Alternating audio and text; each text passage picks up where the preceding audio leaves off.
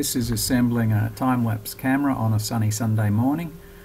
Now at about 8:40 we have 3 panels visible to the sun.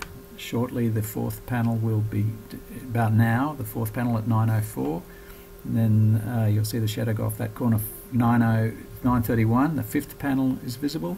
Now 6 and 7 both come off at about the same time, which is now, which is 10:09.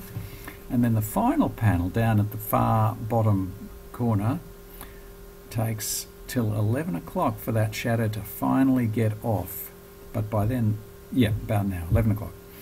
And from then on, you'll see all 8 panels, which is 1.5 kilowatt array off-grid solar, will be in full sun, although it is a hazy sunny day, from now until about 1 or 2 p.m. when the tree branches, first the camera boom you will see start to appear now.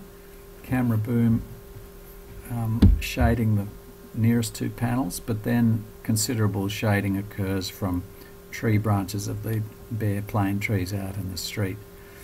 Not quite so obvious during this hazy sunny day, but when you do get the occasional bright sunny spell, the tree branch shadows are pretty obvious,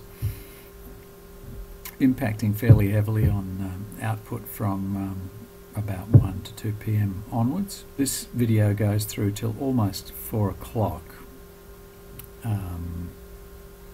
Obviously on a really cloudy day the tree shadows wouldn't make a huge difference, but we're trying to optimize winter sun. That's it. Bye.